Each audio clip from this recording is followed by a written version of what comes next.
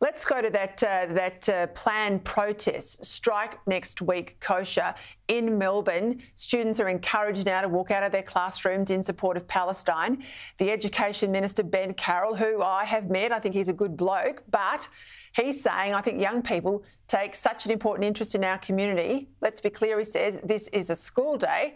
Well, good on you, Ben, but what on earth are you going to do to police this?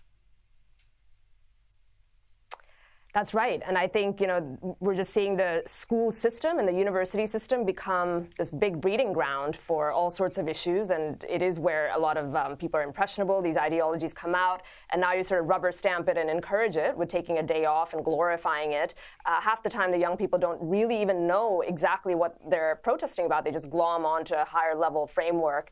But then it, adds fuel to the fire right now and fans the flames of where we are.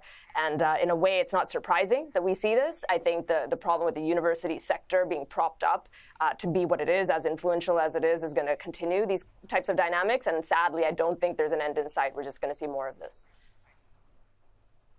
Michael, I spoke about this a little earlier in the show with Tim Smith from London, but, an extraordinary interview from Jeremy Corbyn, asked multiple times to condemn Hamas.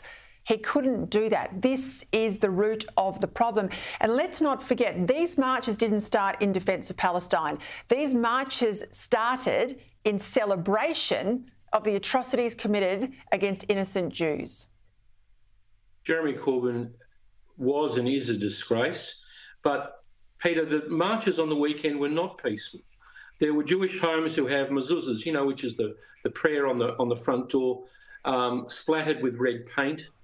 There's a terrible YouTube that Simon Sebag Montefiore, the great author, is circulating of a young Asian woman, as they call them in the UK, coming onto a bus and questioning all the passengers, "Are you a Jew?" And Simon Sebag Montefiore says, this is terrifying to be in London at the moment. The rot started with Jeremy Corbyn, but I'm afraid that Suella Braverman was right. And even if she's gone, I hope Rishi Sunak and Cameron take these issues as seriously as they should. I hope she keeps fighting, because I think she is going to put pressure back through the Tory party. There's a lot of support for her. Kosha, I've got about a minute. What's the latest on the US presidential fight?